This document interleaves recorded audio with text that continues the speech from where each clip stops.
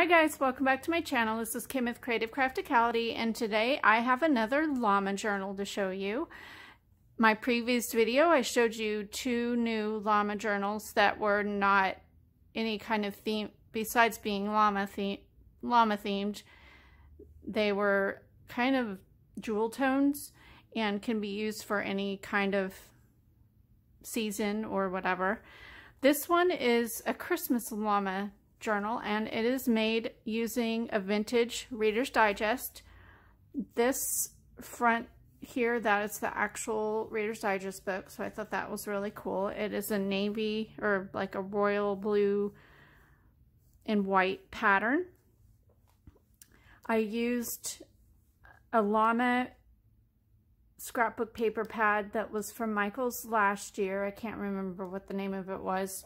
But I used the same vintage green fabric and kind of played off instead of bringing out the coral in here, I brought out more of the red. So I used some vintage red velvet and lace trim on the front and some mini pom-pom trim going across the bottom. And then I made this really fun tassel with blues and greens and reds and some of the fabric as well. And then the tie is the fabric tie, like the other one. So we'll go ahead and open it up here. This is fun. I have it full of tags and things, and there will also be an extra small ephemera pack that will go with it. But I made some tags with the die cuts and cut aparts, and everything is sewn throughout. It has lots of pockets and belly bands and tuck spots. Here's a journaling tag. There's vintage papers in here, a vintage llama book pages are throughout, some vintage ledger paper. There's a belly band and a bookmark, some school grid paper there. This is just a little tag pocket journaling card.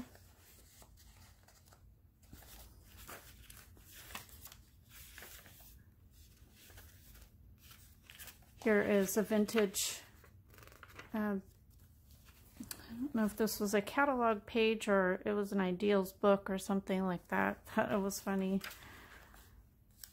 The tuck spot there. Here is a flip out with a pocket on the inside. I did some ribbon stitching, like little ruffles on the sides. Here's a little scrap Christmas tree tag, or you could make it a little tuck on one of the pages. And I made some corners that you could make little tuck spots. You could glue those in.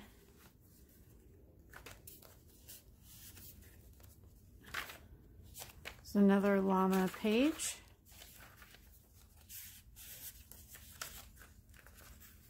This is a little booklet. I just sewed some paper and made a little binding on the edge there with some of the scrapbook paper.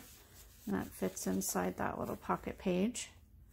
I love this paper. It's so cute and just has so many different patterns that all coordinate really well together. Here is a pocket, but then it's an envelope as well to stick some things in there. There's some dyed grid paper. Here's another Christmas, I think this was from an ideals book too, a vintage book page. Here are some flip out pages there. Another vintage Christmas page. It's like making an angel with straws. I thought that was pretty fun. There's another book page there. This is a little side pocket. I added some of this vintage trim. It's kind of like yarn, but it's a nice little edge there. Pretty fun. There's a tuck page. Here is a pocket page, and it folds out and it has tucks here on both sides, and then a pocket there, but this is also a pocket, so it just fits in there. Isn't that cute? Oh, I love it. So adorable. Here's another envelope that has some cut aparts in there. The other side of that angel page. Here's another vintage book page that's Christmas. It just kind of opens up. Thought that was adorable. There's a tuck spot there. This has 2 signatures. And there's a snowman little poem there that's cute. Here is just a little side pocket. And then here's a library pocket that I decorated and made a little tag to go in there. So that can go in a tuck spot, or you can glue that onto another page. And then here's the back cover, and it has a pocket and these cut aparts, if I can get them out there. Just a couple little tags. And then that is what the back looks like.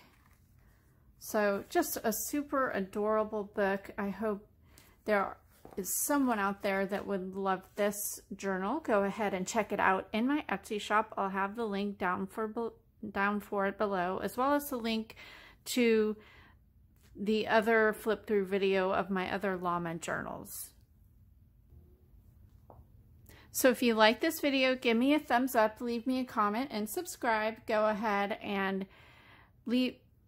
follow me over on Instagram, and as well favorite my Etsy shop so that you know when I list new items in my shop.